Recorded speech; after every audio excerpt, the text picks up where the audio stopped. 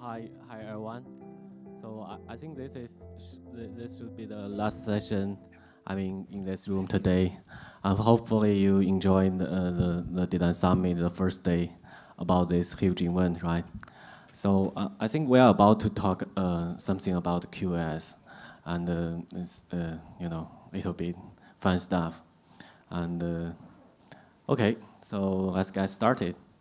The term quality of service, right, refer to the user reservation or guarantee of certain status of the service quality. So running a cloud under the assumption that there should be unlimited resources for the application to consume, and the cloud admin, constantly looking for ways to observe the user perceived quality, and to do some dynamic tuning about their service level. So both of them should be based on some real-time data generated by the cloud itself, right? To address the QoS in Openstack, I think we look much beyond the traditional word and QoS in network area. And any resources where there exists contention, there goes needs for QoS. So for example, CPU, disk I/O, network I/O. So in this talk, we will explore the current status of QoS in Openstack, and we will be looking at both what is possible now and what is happening in each project track. We'll also share what we did in WebEx OpenStack deployment, how we built up the native QoS as a service framework inside OpenStack, and how we tackle this problem systematically. So here is a team. We come from China, and so my name is Ian. I'm cloud platform architect, work for Cisco inside WebEx group. And this is Li Ping, our senior software engineer, also work for Cisco, active neutron developers. And this is Axela, so technologist of EMC, lab China branch, very active developers around the Cinder project. And also, there is a Simon too, who is not here right now. It's a hand of China Cisco WebEx cloud services. So now I think I'm going to hand over to Axela, talk about some motivations and the project status about QoS in overall. And greetings to the guests, and thank you for all attending our presentation. I know it is close to the dinner, right? You are hungry, I guess. So why do we need qualitative service? There are quite a lot of different use cases if we are thinking about the enterprise context. For example, there are many applications. The applications are the heart of all the services, internal, external, customer-facing, or IT-oriented in the enterprise. There can be applications such as very critical customer-facing. Those websites are really important to the business. There can also be applications which are real-time and plan very carefully of their resources in each of their quantum or time frame. There can also be a lot of batch jobs. They are much lower critical. Some are not even have a time deadline. They should run on less important resources or run on whatever resource left on the cloud. So what do we need in such context? The first thing we need is to make sure that those high priority applications always get what they need, always serving our customers the best. This question becomes even more complex and important on the cloud environment. On the cloud, all the applications share the same underlying infrastructure. They share the resources like the computing host, the storage, the network. Because they share so much things, so we have to work hard to make sure that high priority applications are untouched when some other things goes wrong. For example, the virtualization is so much widely used. The virtualization consolidates all kinds of resources, and increase the resource utilization. But overcommitting still have a risk that when a sudden spike workload comes, our application may fail to handle the workloads, particularly when there are a lot of virtual machines on one physical host. So, and we also have the application owners who are worrying about their noisy neighborhoods. We always hear about the complaining about that. So why do we need a quantitative service? We need it for us to manage all kinds of the cloud resources, such as computing, such as network, such as the storage. And we need the QoS to help us to make sure that those critical applications are always running well, always serving their best. And we also need the QoS to give us the confidence that the cloud can run things well, they are trustable, reliable, and are totally okay to run those mission-critical applications. So that's why we need QoS. And thinking about the cloud, we always think about the question, how could we improve the total resource utilization? There are many ways. Given an application, we always want to give only how much resource the application needs. But in fact, we always give them more. Think about how you allocate a virtual machine on the cloud, on Openstack. We need to consider the peak workload. So we always allocate a virtual machine that are much larger than the application always be. This is the normal workload. They are changing according to time. But this is the virtual machine size. So there is a gap between those two. The gap creates the potential waste of cloud resource. With a good QoS, we can have a way to control how those applications consume those cloud resources. And if we have more granularities, for example, the granularities of per individual virtual machine QoS or granularities of per tenant QoS, we can control things better. And if we can also adjust the QoS settings in real time when the virtual machine is up and running, we have the flexibility. The gap can be then lowered down because we can do things well and control it better. So the whole system can be even more powerful if we read the real-time feedback from the cloud. For example, how the cloud is running, how the virtual machines are scheduled, and how the resource is allocated. And we can analyze those feedbacks with some intelligent algorithms, some data mining skills. And then we can always choose the best strategy dynamically when the cloud is up and running to ensure all the status are okay and all the resources are leveraged. So the next vision is an application-aware infrastructure. So what is an application-aware infrastructure? Given we have a private cloud, there are, say, a long-time running enterprise application on the cloud. We have a lot of time to see how the application runs to collect the data, both from the infrastructure level and the application level. And we can use all kinds of mining or analytics techniques to find the hidden patterns. Because the private cloud is much different from the public cloud. On the private cloud, we usually host the enterprise application. The private cloud can be dedicatedly optimized for those enterprise applications. But the public cloud is facing to the open space. There are too many applications on the cloud to run. The public cloud cannot optimize for the specialty of a private one. So after that, the patterns learned from the long-time running application can be used on the cloud to improve how it performs. And the quality of service here becomes a way for the cloud to interact with its dwelling applications. The cloud and the application can somewhat interact and cooperate with each other, and makes the hosting environment more optimized. Next page. Thanks.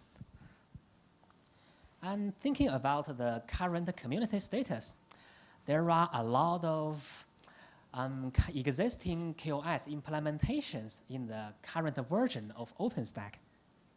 Wow, thank you for taking the photos. Yeah, I feel a lot happier. And there are many components that support QoS. For example, Cinder. The Cinder supports QoS in front end and back end. The front end QoS makes use of the hypervisor, for example, the QMU, to limit how much resource is consumed on the virtual machines. If you track the API workflow, you will see first the Nova API will be invoked, then it enters into the RPC API, going to the message queue, and go to the compute, then Nova Manager, then to the label word, and eventually the C group. And thanks to the kernel, C group is very powerful. On the Nova part, oh, just forget one thing, the backend QoS support by Cinder. And how is the backend part provided by Cinder? The backend QoS is backed by all kinds of volume vendors and their drivers. For example, the Vmax. The Vmax provides such as the service level objectives, such as the diamond level, the gold level, the silver level, or bronze one. You can specify different QoS specifications from the command line or the horizon, and the Cinder will interpret those settings to the backend drivers and the backend storages. If you search into the code for the keyword QoS or keyword QoS support, you will find a lot of code related to QoS in the Cinder volume of driver folder. And talking about the Nova side, the Nova provides the instance resource quota. By instance resource quota, the user can adjust the QoS settings in the virtual machine flavors to configure, say, how much CPU should be used, how much disk I/O throttle, or how much disk space, the quotas. And currently, there are some problems about the memory support. These are related to the underlying kernel support. And we also have a Neutron QoS API. The Neutron QoS API is recently supported in labelword version. It works on the per network and per port level. You can send API queries into Neutron and specify the QoS specifications. The network QoS is supported and operated from the network perspective. And also, it would be very interesting that we can support, if we can adjust or limit the QoS in the aggregated bandwidth level. Next page. So why do we need to implement the QoS framework by ourselves? Well, that's a good question. The first thing we want is to QoS in more granularities. For example, the per individual virtual machine level, or as a whole tenant. The tenant QoS can be very useful when we want to map the applications of different priorities to different tenants and limit the resource usage on those tenants. This is quite a common use case in the enterprise condition. Say we have a lot of application owners and they have a lot of different applications. Some are very critical to the business and some are less critical. We can create a lot of different tenants for those owners. And on each tenant, we set a different QoS setting. So those granularities of QoS help us a lot. And we also want to be able to adjust the QoS settings in real time when the virtual machine is already up and running. So we love the flexibility. And we also want to watch the real-time feedback from virtual machine. For example, if we have, say, the CPU usage should be cut down by half, then we can watch the result from a centralized web console to make sure that, oh, it works. And there can be a severe resource competition on certain virtual machine hosts. For example, if a program just went crazy because of a bug, the resource usage will crazily went high. We need a way to cage those crazy resource consumers and to make sure that our high priority applications are untouched. So here comes the QoS, and we need QoS in real time. And we can also use QoS in other ways. You can imagine that on the highway, a lot of cars are trying to take more resource. In this condition, the resource is the road itself. If there is no order, all the cars would collapse or collide with each other, and the overall performance won't be high. So we need some orders. We need the lanes on the road to make the application cooperate with each other, to make the cars respect with each other. Even though seen from a certain car, its available resource is the available resource for it is less, but the overall performance can be improved. It works the same for the QoS condition. With a proper QoS setting, if we use QoS to limit the resource usage of each application and make them cooperate better, the overall performance can be improved. I have seen a test case of the MySQL. If we have, say, many MySQLs running, and they collide, compete resource severely on the one host. After we have applied QoS, the overall performance would be a little higher. And there are other ways to leverage QoS. We may want to pin the vCPUs to different physical cores to isolate those resource competitors and to gain some performance. When the competitors has been isolated, their cache competitions can be less, and they can cooperate better with others. The overall performance can gain a little bit or gain greatly. So to explore how we can address those needs about the QoS, we have implemented our own framework, the QoS as a service.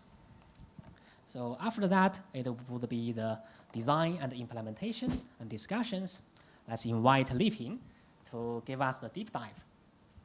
Thank you, Liping. Okay, thank you. Here is our functional decomposition. So as Excella said, that our QoS should not only based on VM level. So we think the QoS is more important based on tenant level. So we should create the QoS groups rules that is include CPU QoS rules, disk QoS rules, and the network QoS rules, and group them and assign them with tenant. And this should be done dynamically. And by doing this,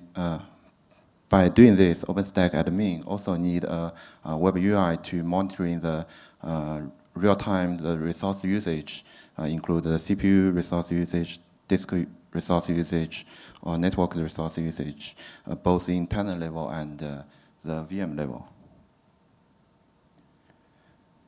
So we have three rules when we use this feature. So we have tenant admin. This guy only care about the VMs in his tenant. So he need monitoring for him to know the real-time resource usage.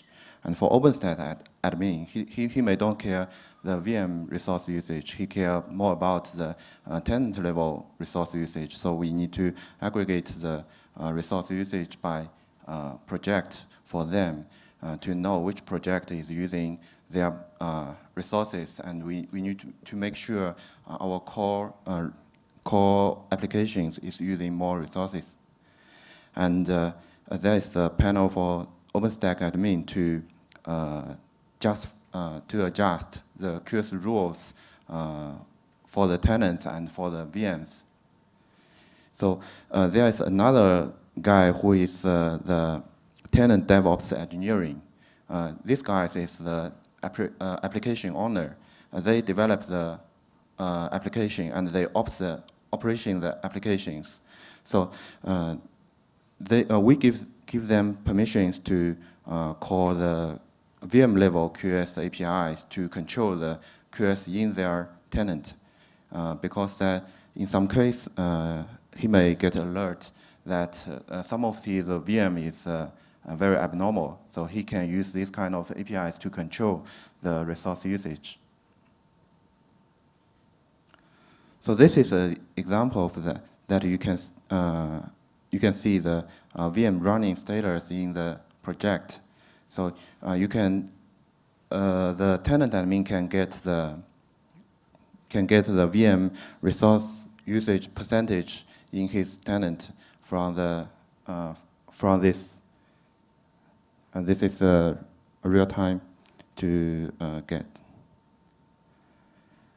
And this is a UI for the Openstack admin to create the tenant level QoS groups, and he can define the different QoS levels and assign them with the project.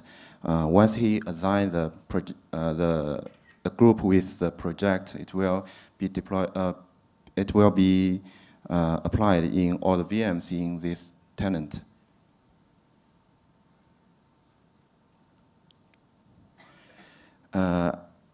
And also, Openstack admin can also modify the QoS setting for one specified virtual machines. Once you modify the QoS setting of one virtual machine, it will overwrite the rules you set in the QoS groups. So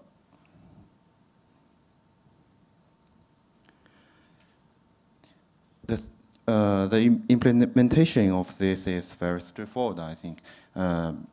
We add extension APIs in Nova and write a QoS manager in the Nova computer, and we have a driver which is using C groups to control the CPU, disk, and network. So till now, any question?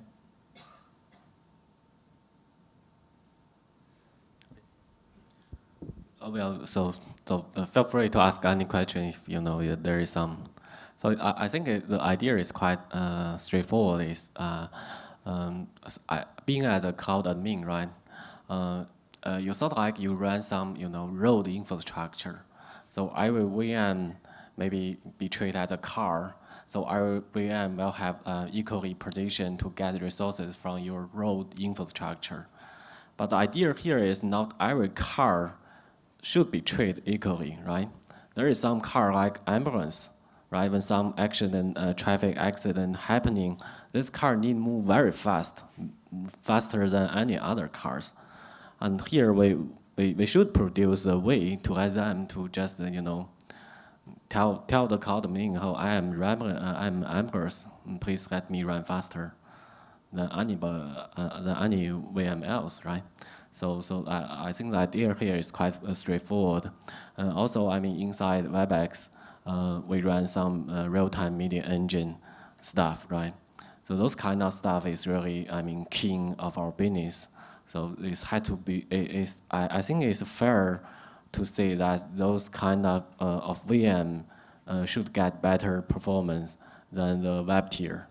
So, and being at the cloud admin and being at the group who turn it on, we have to produce those technologies to let the tenant admin to do those kind of, the close the feedback loop, those kind of things. So I think the rest part should be a little boring, right?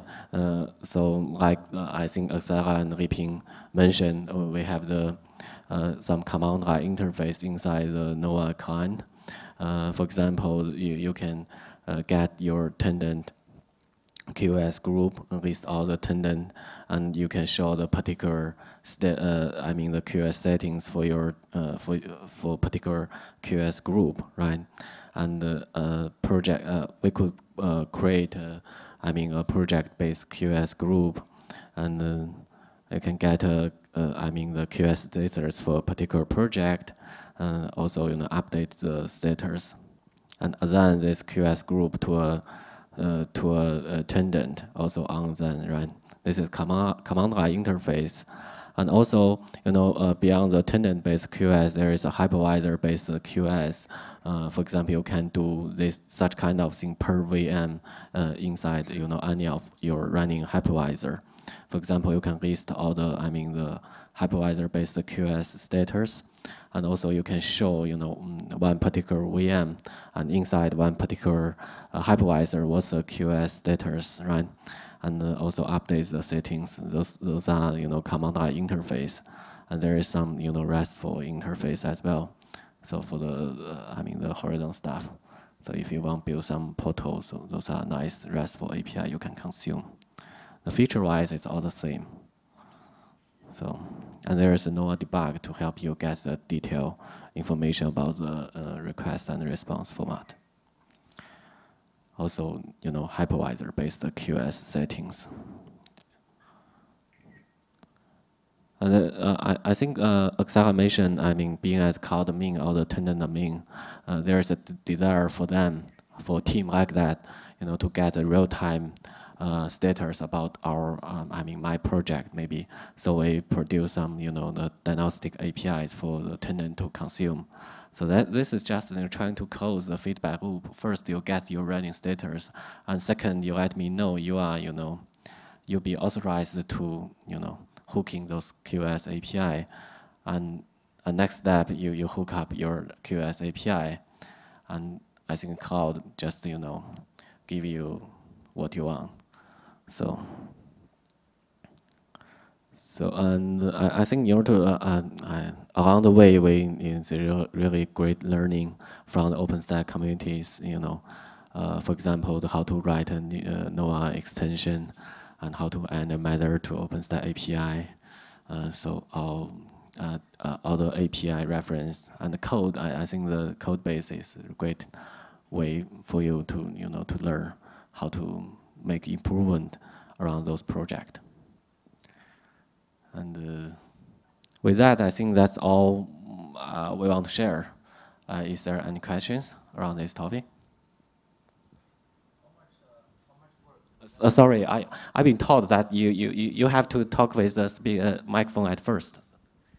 I'm wondering on the networking QoS, how much you have been leveraged the existing Neutron QoS APIs? Not yet, actually. It's just about to coming. So I think there's a lot of stuff we have to do in the future. Is right now we just directly hooking the backend infrastructure we produce to update the QoS settings, and moving forward, we have to have the mechanism to merge all the requests, and to have the mechanism to decide so which one we have to commit to the QoS backend. And like you mentioned, the Neutron QoS is just coming, so we still are evaluating how it gonna be, and how to integrate with this feature into our platform. And thanks for the questions.